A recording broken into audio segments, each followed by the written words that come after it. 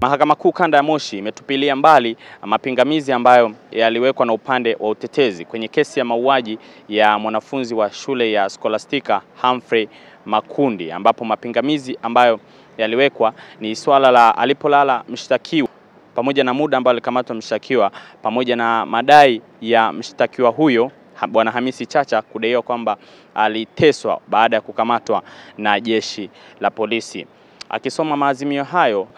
Jaji Freeman Matogolo amesema kwamba hakuona sababu za msingi za kupokea hoja ambazo zililetwa na upande wa utetezi, ambapo jaji ameendelea kusema kwamba ungamo husika linaonyesha mshtakiwa alikamatwa tarehe 17 katika shule ya sekondari ya Scholastica na alipelekwa kwenye kituo cha polisi Himo na baadaye kituo kikuu cha polisi Moshi, ambapo tarehe 20 mwezi wa 11 2017 alipelekwa kwa mlinzi wa amani, na amesema taarifa hizo zipo katika ungamo hilo ambalo awali ilidaiwa kutokuwepo kwa taarifa hizo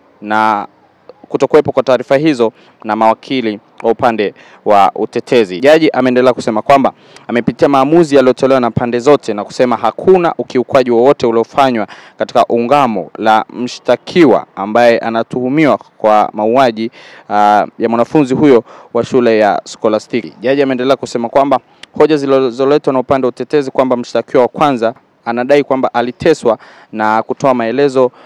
bila hiari yake, amesema kwamba katika maamuzi yake ni kwamba ushahidi wake aliutoa kwa hiari na kusema kwamba hakuna sababu za msingi za kuunga mkono hoja za upande wa utetezi.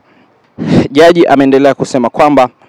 kama mtuhumiwa anadai kwamba aliteswa, iweje aweze kutembea, na kama walikamatwa watu watatu, iweje ateswe yeye peke yake. Ameendelea kusema kwamba mshtakiwa amejichanganya wakati akitoa ushahidi wake na kusema kwamba ametoa ushahidi wa uongo wakati akitoa ushahidi wake kwenye kesi ndani ya kesi. Awali upande wa utetezi, kabla ya kuweka pingamizi, wakili Shilatu alidai kwamba mshtakiwa kwanza katika hoja zake alihoji kutokuandikwa katika ungamo sehemu alipolala mtuhumiwa pamoja na muda aliokamatwa mshtakiwa, ambapo alidai kwamba ungamo hilo linakosa sifa ya kupokelewa mahakamani. Lakini baadaye kwa upande wa wakili wa mashtaka Joseph Pande wakati akijibu hoja hizo zilizoletwa na upande wa utetezi, aliomba mahakama kuzitupilia mbali hoja hizo kwa kuwa hazina mashiko na kuiomba mahakama kupokea kielelezo hicho. Kesi hii inaendelea hapa kwenye Mahakama Kuu Kanda ya Moshi na inaendelea kusikiliza kesi ya msingi baada ya kesi ndani ya kesi kutolewa maamuzi kwa pingamizi la upande wa utetezi kutupiliwa mbali. IOTV pamoja na millardayo.com ipo hapa Moshi kwa ajili ya kukupa update ya kila kinachoendelea kwenye kesi hii. Mimi naitwa Godfrey Thomas.